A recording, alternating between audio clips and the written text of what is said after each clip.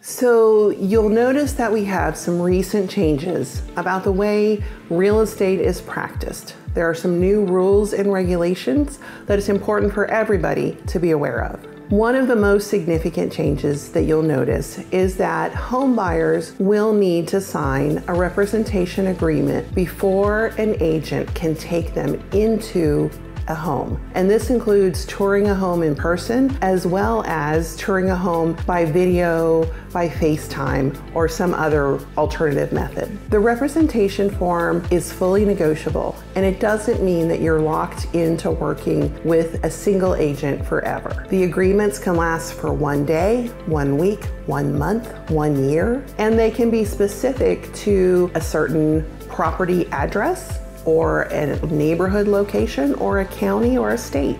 The most important thing to know is that buyers and their clients will need to go through the form and agree to all the terms before they can enter a property.